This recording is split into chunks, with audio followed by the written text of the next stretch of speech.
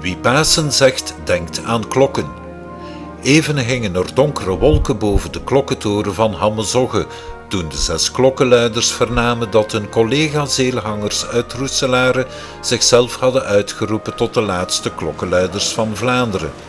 De 6 van Zogge trokken meteen naar hun kerktoren om de alarmklok te luiden.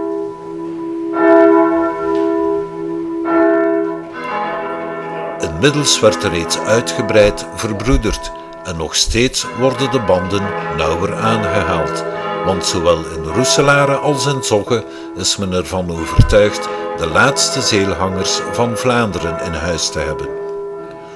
Nu de klokken terug zijn van hun reis naar Rome, kunnen de Zoggenaren op Pasen het Victorie luiden.